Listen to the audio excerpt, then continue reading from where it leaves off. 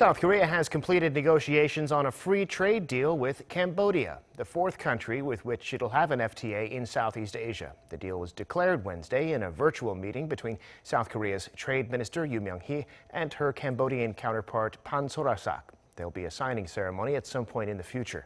South Korea's main exports to Cambodia include food, beverages, and cargo trucks, while it imports Cambodian-made clothes and shoes. Among South Korea's export destinations, Cambodia ranks 60th in terms of volume, but it has great potential because of its young population and its average economic growth rate in the last decade of 7%.